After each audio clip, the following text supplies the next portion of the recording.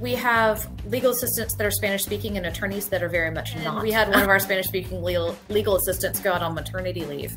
And while we had another staff member speaking to the Spanish or using case status in Spanish with the client, the attorney needed to know what was going on those threads. And so being able to translate that whole thread back into English and make sure that the attorney knows the conversations that have been happening leading up to an in-person meeting was just priceless.